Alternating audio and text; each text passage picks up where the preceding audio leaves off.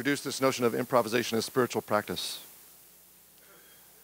And we got to start with this word spirituality. It's kind of a tricky beast. And I think of it kind of like a chameleon. It really depends what the word means. What the word means depends on your on the background you're looking at it, right? It depends on your own eyes. It shifts around a lot. And some would say we shouldn't really even try to dissect it, that doing so damages it. If you go to the I Ching, the great book of Chinese wisdom, it says the Tao that can be named is not the real Tao. So there may be truth in that, but I also think there's value in taking a stab at words that matter to us. And I think this might matter to us, but some of us might have resistance to it. So I want to start by saying I don't think of spirituality as the same thing as religion. The root of the word religion, religio, means to tie back or to bind. To tie back or to bind. So you might think of religion as like a shared set of beliefs, practices, rituals that tie us back from the things we don't want and tie us to the things we do want. And so, yeah, you can see that there's some danger in that, right? I mean, we get constriction with religion. We get division with religion sometimes. But we also get support for life's up and downs. And we're connected to something, a network that matters and allows us to cope with difficulty. But I want to submit that spirituality is something different, that it's a personal experience. It's a fluid experience. It's a lived experience. So that's what we'll explore a little bit of this morning. And I want to start with a story. This is a picture of me and my siblings. I'm on the right. It's my brother David and my sister Jennifer. And this was when I was about 13 years old. Just about the time that I went to visit a woman named Carol Glover.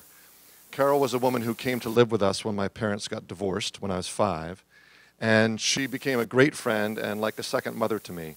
And I went down to North Carolina to visit her, partly because I hadn't seen her in a while, but also because I was a fan of North Carolina basketball. That was when Michael Jordan was playing there. But I took my first flight alone to North Carolina. And when I was there, she told me a story that she hadn't told anybody else. And it was one that really affected me and my own understanding of spirituality. Carol was with her friend Terry, and they had just seen a concert in Providence, Rhode Island, actually the Village People.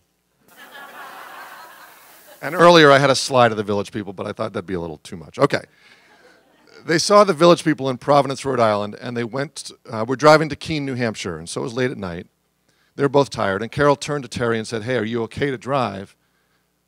I know you're tired." And Terry said, "Yeah, I'm fine." And Carol said, "Okay, let me know if you need me to take over. I'm glad to do it."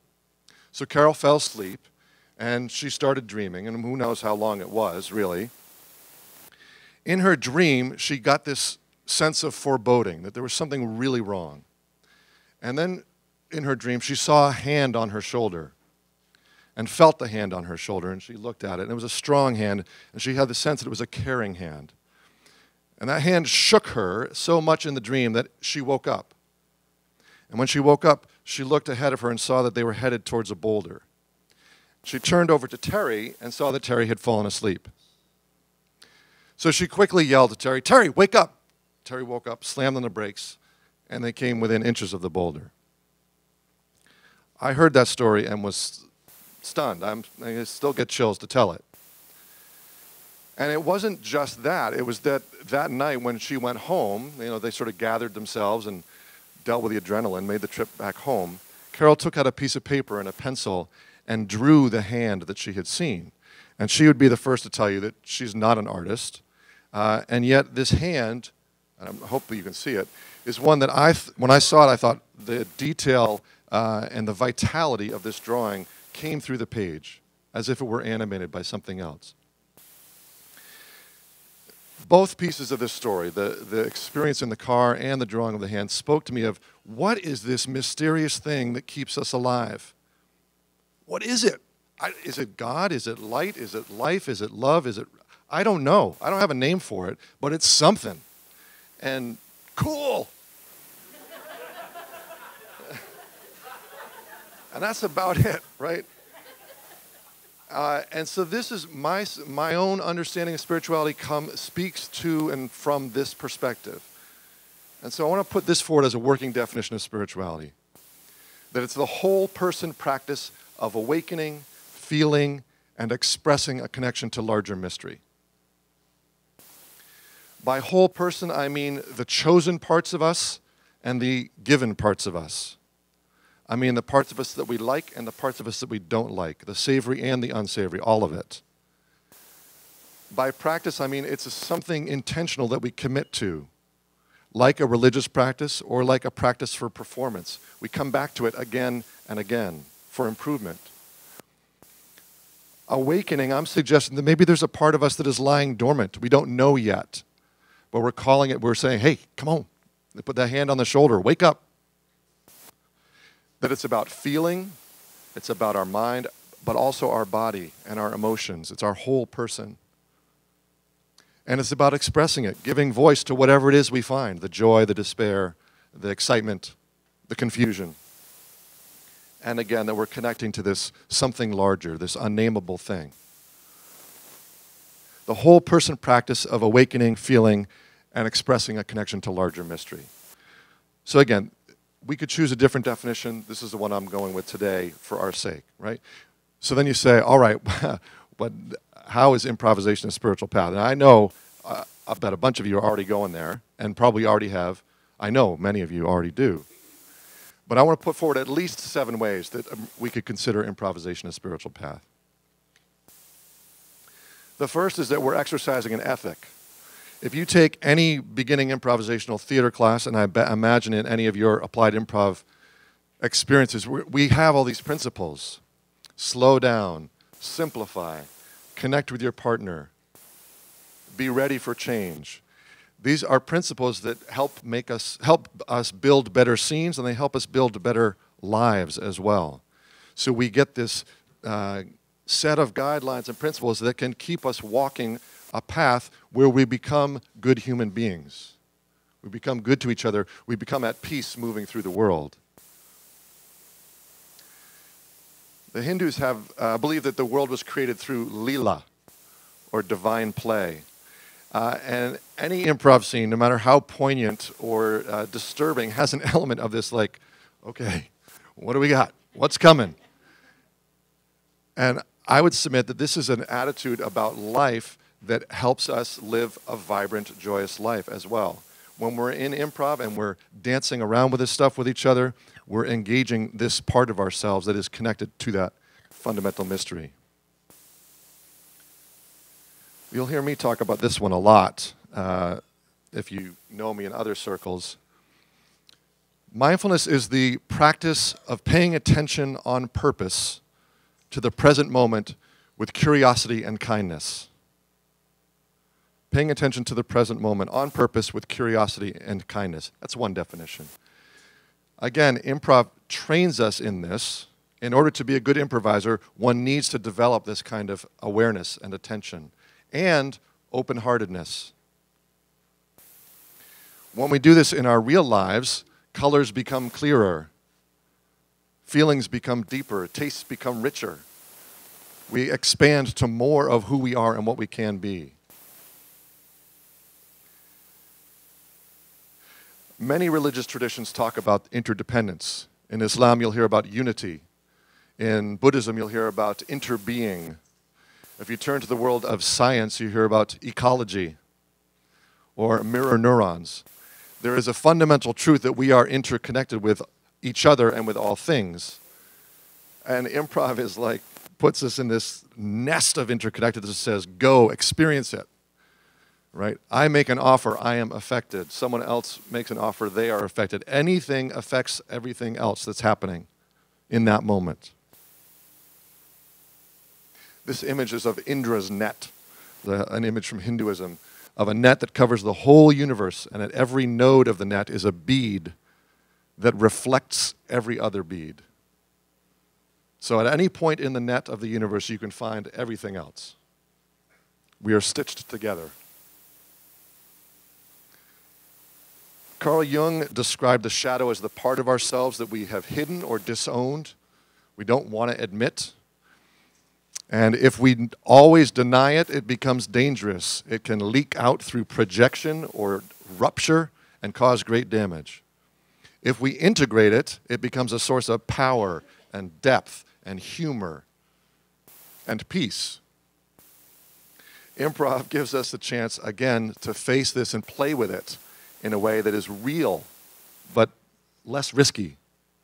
Right? We get to play the nasty character. My buddy Lisa, who's a great improv teacher, Lisa Rowland, was working with me, and she said, you know, you're really good at playing the nice, generous character. I'm really good at that. She said, how about playing the nasty guy? How about playing the villain? So this has been like a 3-year project since she gave me that note. I'm still working on it. But I did get to play some villains a few weeks ago, and it was actually quite refreshing. Integrating my shadow. The world is paradoxical. When we look at that mystery, we find paradox. You could say, how is there a loving God in so much suffering? How can we be this tiny speck in a universe and matter have this sense of inherent worth that we do? How does that make sense? Is one of those things true, or is the other? We face the same thing in improv. Should I push the scene forward, or should I let my partner lead? Am I just being present in the moment, or am I paying attention to the narrative arc of the story that has to unfold? Right? And of course, the answer is yes, and. We're doing both of those things, and maybe we're toggling back and forth so quickly that it just becomes one thing. Like a Mobius strip, you follow the trail around this, it's all one thing happening at the same time, and yet it's a paradox.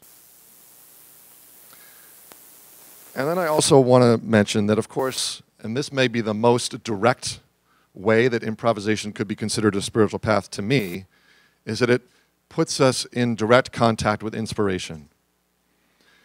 In any moment of creativity, when we get an idea, where is that thing coming from?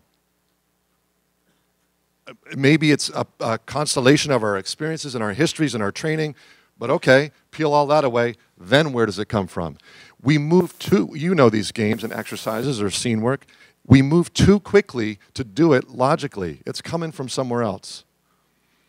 And the word spontaneous, the root of the word spontaneous is about making a conscious choice, a free will action. And in this case, I would say that spontaneity is putting our choosing with free will to be in the space of creativity, of not knowing. And so improv does this for us. So, to come back and review these 7, improvisation is a spiritual practice. It allows us to exercise an ethic. It gives us a way of moving through the world. It invites us to dive into this divine play, that we're not just having a good time, we could be, but we're also connecting to something larger than us in it. It gives us a chance to practice mindfulness in an active, playful way. We celebrate and experience our interdependence directly. We have the chance to face the shadow, to engage paradox, and to open to inspiration. So I'd like to leave you with 4 pieces of an invitation. The first would be to wake up. I hope that maybe this talk, this little snippet of thought, can be like a hand on your shoulder. Not necessarily that you're hurtling towards danger, but that there is a possibility within improvisation for a part of ourselves to be activated that may have been lying dormant. It may have been sleeping. And it's really fun to step into this realm, if you choose to. The second invitation is to collaborate. I would love to work with you. I would love to hear your thoughts, even if you think this is complete lunacy. Tell me why. Tell me how. I'm leading a couple workshops later today. Would love to see you. I'd love to work with you later at some other time. If you choose to step into this realm, I also encourage you to pay attention. There are little pieces, signposts, angels that show up along the way that give you meaning. Seek them out. Play with them. See what they're trying to say. Pay careful attention. And lastly, with whatever you find, bring the rest of us along. We're just at the beginning of exploring this connection between improvisation and spiritual practice as a wider earth community. And I've been doing it for a few years. It is rich and wide open. It keeps getting wider and wider. So we've got a journey in front of us to have a lot of fun on. I hope that you'll join in. Thank you.